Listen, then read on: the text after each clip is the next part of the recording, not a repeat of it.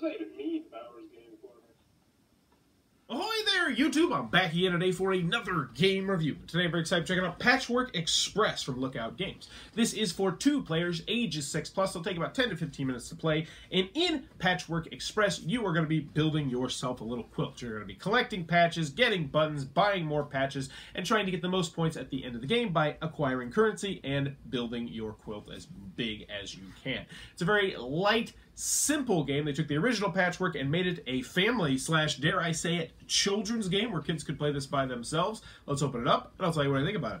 Alright then, we're going to take a look at what you're going to get inside of Patchwork Express. So first and foremost, we have a handy-dandy rule booklet. 3 pages, double-sided, full color, full of pictures, illustrations, examples. Very well done. Should have you up and running in no time at all. Big thumbs up on the rule booklet.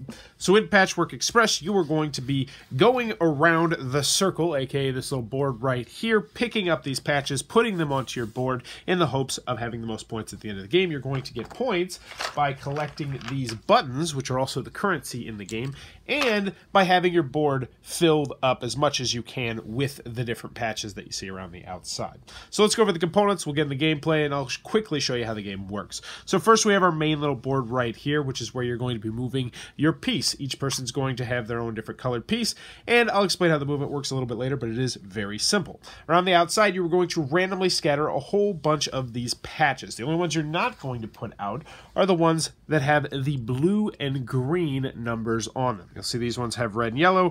You're going to save the blue and green ones to the side. You'll use those later on in the game.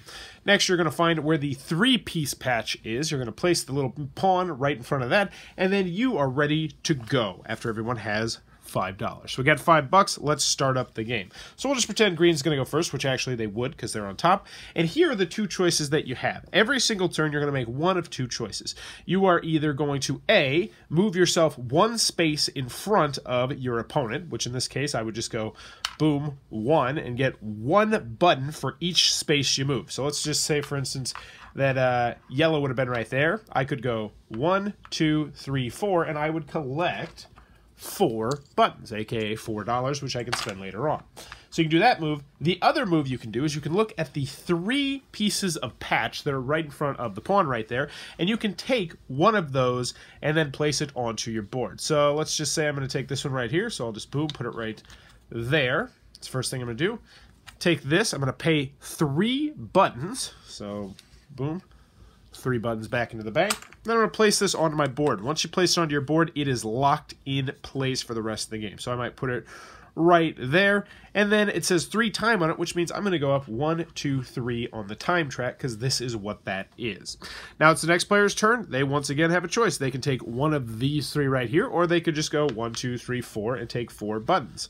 So let's just say they took this one right here. It looks pretty good. It's only going to cost them 1 button, move them up 2 spaces.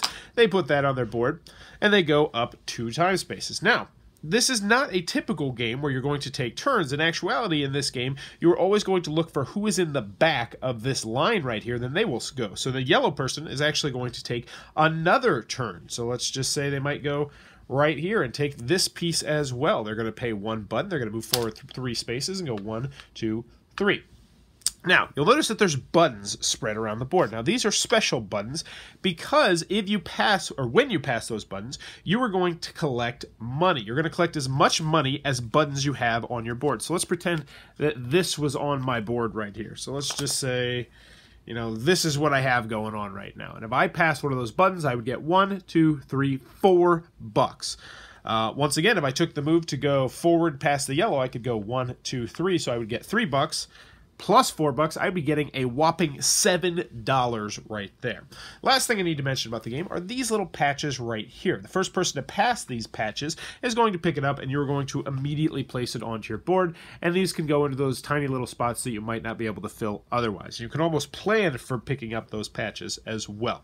The game will end when both people have finally gotten to the Z right here, at which point you're going to look at your board. You're going to get a point for every dollar you have, and then you're going to to lose 2 points for every spot on your grid that you have not filled. So if this was what I ended up with, which would be absolutely terrible, I would pretty much be guaranteed to lose the game. It doesn't matter how much money I'd have, because I'd lose 2, 4, 6, 8, 10, 12, 14, 28, 40. I'd be losing tons and tons and tons of points. So you want to both fill in your board while at the same time acquiring currency. Whoever has the most will be the winner of Patchwork Express. And that, in a nutshell, is how the game is played.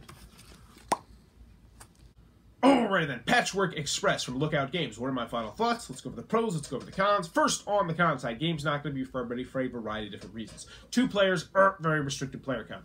Also, this is a very light, simple, fluffy, quick game, which is going to be a turn-off to some people, I think. I think a lot of people are going to come to this and they're going to expect, you know, like Seven Wonders Duel, what Seven Wonders Duel was to Seven Wonders, which was just a 2-player version of the game that maintains a lot of the same aspects of Seven Wonders, but is still, you know, at about the same level. This, however, definitely knocks it down a level. This is much more light. It's much more simple, family-friendly, child-friendly. I taught this to my 5-year-old, so you need to go into the game knowing that. Another con that I have in this game is that you really don't have that many choices from turn to turn to turn to turn. And in that aspect, the game can get repetitive.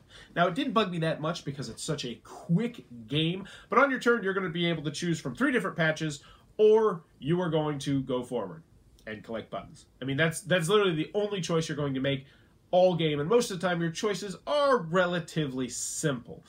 Any other cons that I have with the game? I mean, you have to know it's light. You have to know, you have to know that this is the kind of thing that I played it with my 5-year-old.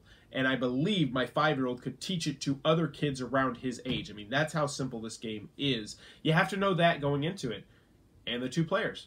I think those are the biggest cons that I have with the game. Moving on to the pros, I think Patchwork Express is a good game. I want to start off by saying that. I think it's a good game, and as a gamer, I enjoyed myself with this game. I played it with some other adults. I played it with 2 other adults, and they enjoyed themselves with this game. They weren't crazy about it. They weren't nuts about it, but these adults were pretty deep into the hobby. You know, we play a lot of other meatier games than this game, but we all thought it was good.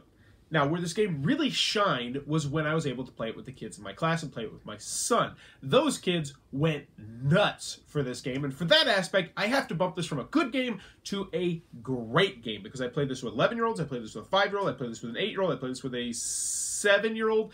All of them understood it, picked it up just like that, and really enjoyed the game. And it's the kind of game where most of the time, their choices are going to be simple enough that they can figure out good choices, and I'm not just going to crush them each and every time. Now, I won most of the games I played in my classroom, but I did lose once, and I think maybe twice when I was playing this in my classroom. So that's always something I like to mention with family and children's games. So is this one of those games where you're going to have to, you know, wear kids' glove in order to give kids a shot to win? And to that answer, I would say yes, but not completely, which is a good thing. So really, this is a family weight game. Maybe you got a kid who really likes the hobby games, wants to get into them. Yes, absolutely. If you have kids age 5, 6, 7, I think this is a fantastic game to pick up. I can tell you right now, I'm going to be keeping this game because my 5-year-old really did enjoy the game.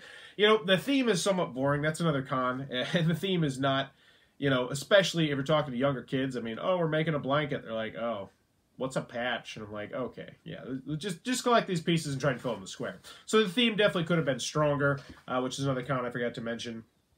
But gameplay-wise, easy to learn, easy to teach, good components, nice box size.